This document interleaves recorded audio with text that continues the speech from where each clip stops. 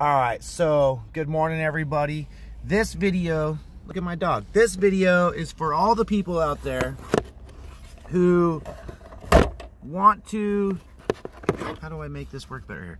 All right, we're just gonna do it like this. Who want to judge me for my comments. You want to question me on what I've been through in my life. So I'm gonna break it down real quick. When I was 18, I was hanging out with some stupid kids who did some burglaries. Because I hung out with them, they got in trouble. They told on me.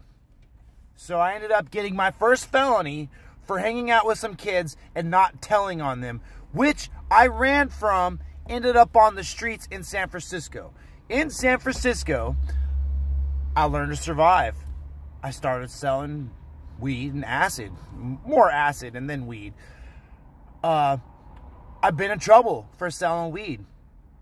I have been to jail probably like 4 to 6 years in county. Swear to God, at least for possession of weed for probation violations. Never, ever, ever have I been in trouble for anything big. One time, I got profiled riding through the Tenderloin on my bicycle, and the cops pulled me over, and I had a pound of mushrooms in my backpack. My mushrooms went to the dirty DA, and I beat my case. Don't forget to like and subscribe. In San Francisco, I usually got in trouble for selling a 20 bag of marijuana. Why a 20 bag of marijuana? Well, because I smoked cigarettes, and I wanted to smoke some fucking cigarettes, and I didn't really want to smoke weed. So I'd end up getting in trouble for a $20 sale of marijuana. Then when you get on probation, the cops in San Francisco legally can profile you on probation, so they would pat me down and search me. They would find like a gram of weed and a pot pipe. Well, because you already have an arrest for sales of marijuana, they will just arrest you for an 11361, which is an intent to distribute marijuana, because an 11360 is for sales of marijuana. So then you would get arrested for an intent to distribute.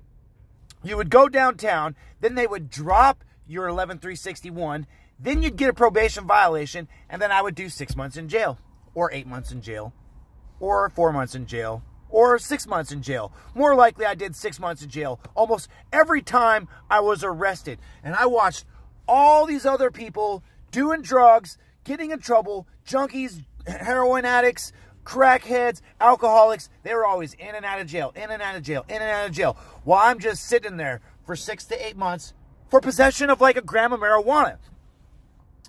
So yeah, I got a ton of 11361 arrests, but I was never charged for any of that. And I think that's the most fucked up system I've ever seen, that you can get arrested for something, never be convicted of it, but yet they can use your arrest record against you.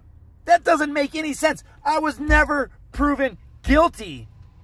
How the hell can you use it against me? I thought that you were only guilty if you went to court. If you didn't go to court, you were innocent. Well, apparently not.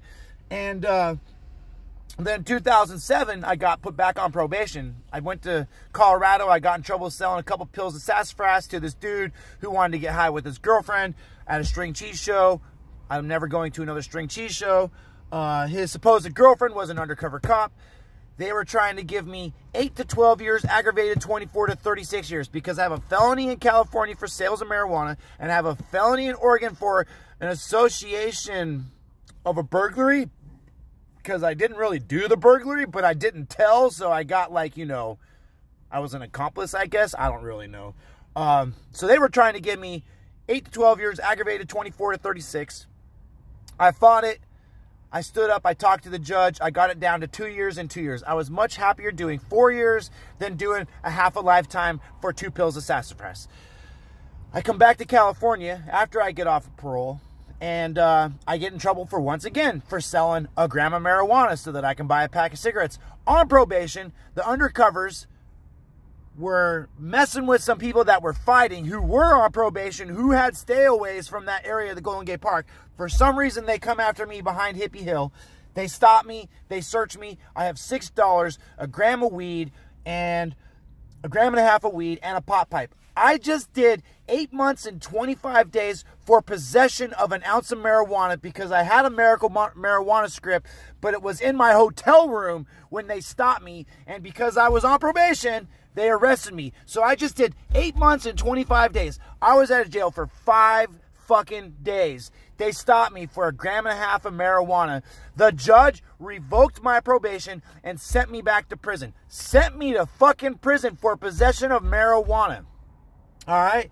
So yeah, now I have like 3 felonies of marijuana. 3 felonies of marijuana. I believe I have 3 felonies for pot. And then on parole, I was continuing selling weed because, I was a young kid. I was learning. I got set up and robbed by this Vietnamese girl with her 3 black friends, and they robbed me with a 12-gauge motherfucking shotgun this close to my goddamn fucking face. I'm a goddamn gangster. I told that guy with a gun, fuck you, you're taking my weed, I ain't giving you my phone, and I ain't giving you my goddamn wallet. Fuck you, you're taking my weed. He cocked it.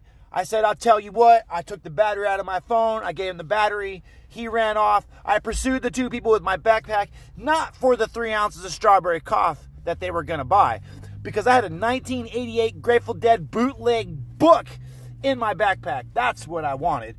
So then I get arrested for that. They charge me for assault with deadly weapon, sales of marijuana, and battery. Battery? I didn't even hit anybody. Oh, but I'm the white guy. That's right, because the black people that robbed me got away with it. Go figure, because I'm the white guy. I always get in trouble for everything.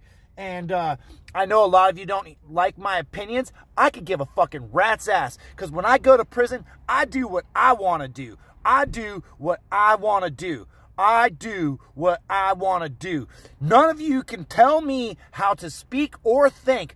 I fought for my goddamn freedom, and I fought for you to be able to smoke marijuana. Don't forget that. The reason that you can smoke marijuana is because of people like me who stood up for the goddamn shit, who believes that it shouldn't be fucking illegal. And because I'm posting videos of cops beating people up and shooting them because you're all resisting arrest, don't come judging me. I have had a lot of practice dealing with cops. I have had a lot of practice dealing with all types of cops, to prison cops, to jail cops, to fucking bailiff cops, to extradition cops. Extradition, man, that's a whole nother story on its own. I mean, I'm tired of all you trying to judge me, telling me how I should think because, oh, Black Lives Matter. Fuck your goddamn motherfucking Black Lives. We fucking matter too, motherfuckers. I fucking matter. Even though none of you fucking like me, I goddamn matter too.